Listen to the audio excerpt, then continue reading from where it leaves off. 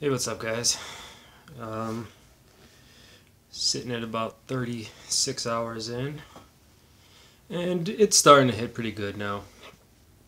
Uh, Drove home from work the whole way with, sweat beading on my face, and I have an undershirt that's under here that's probably been soaked with sweat right now. So it's really just the temperature swings. I'm kind of feeling like, I feel like this surge of heat coming up over my body, and then it kind of goes over the top of my head, and then I kind of sweat for 5 minutes, and then 2 minutes later I'm cold because it turns into a cold sweat. But other than that, that's pretty much it.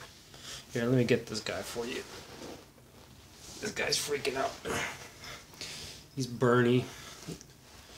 Of course, I didn't want a cat. It's one of those situations where my fiance got a cat.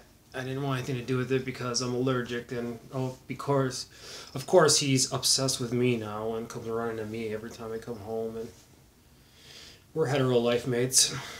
But like mentally, I'm doing great.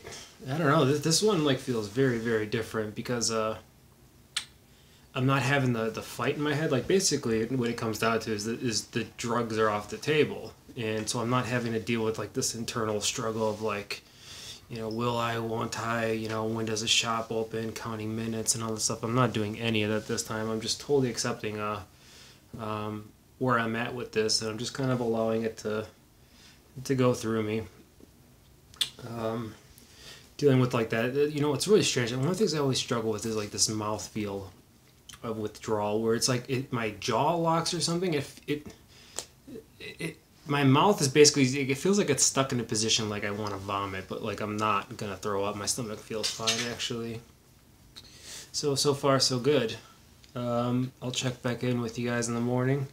As far as like how I'm gonna go sleep, I have no idea. I'll take the helper meds and some CBD, and then I left it in another room. I made some chamomile tea, and we'll see how it goes. Keep pounding water. The other thing I was going to bring up, I kind of one of the things that I bought this time around, I haven't needed it yet, but in case I do need it in the future, I think it's actually going to be great. It's one of those like massage guns.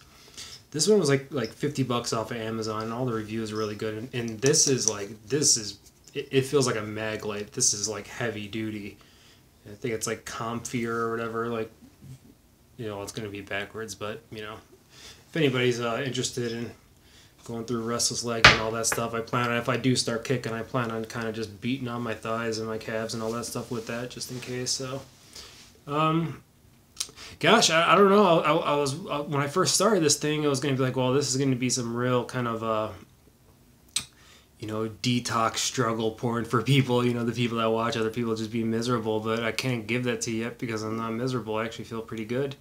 I've had some great conversations with some people that have been watching the videos, and staying in touch with friends. I called my sponsor today for the first time in maybe 2 months. I talked to him. It was actually a very emotional conversation, and maybe I'll talk about the details of that at some point. I kind of just want to stay between me and him now, but I should have been calling him more. That's just that's the gist of it. When you're an active using, you just don't want to even, there's almost like shame built into dealing with 12 steps, and you don't want to let people down, and you don't want to keep going back into the rooms, failing again. And I finally just kind of gave into that and started to disconnect from the program. But, that's going to be different. I'll be calling them tomorrow and be picking that up. It's, it's basically every tool I can get right now. This is going to be the thick of it. So, support groups, 12-step groups, therapy, exercise, friends and family, and whatever it takes, just get through it. And I think I have access to all those tools, so I really should be able to get through this. And right now I'm feeling pretty good about getting through it. It's just mentally, this is so much more calm and clear than it ever has been before. Usually at this point when I'm starting to like really start sweating on and off, I'm starting to you get that kind of internal panic feeling a little bit, like your body's like really figuring out that something's very wrong here, and it kind of starts wigging out. In the past, man, that used to be like torturous for me, and you know, I'd be driving down the road, either going to work or leaving work, and be like, oh, should I stop today? Should I go to that head shop? Should I stop? Should I stop at that smoke shop? Well, you know, I stop. I passed that one, but I know I still got this one. Maybe I should do it. And you're kind of changing lanes back and forth, and then you just get sucked into the shop like it's a black hole. Like you don't even know how you got there, you know. But I'm not, as of right now, I don't feel any of that. I mean, I drove home, drove past shops. I know there's a gas station that has 24-hour. That's open 24 hours, that has extract pills and you know, and shots. Drove right by it. As of right now, it's not on the table. I hope this feeling really stays with me. I'm gonna have to I think I'm gonna have to fight this to keep this feeling, but so far so good. And I'll be checking in with you guys probably a little bit after I wake up tomorrow. Much peace and love you.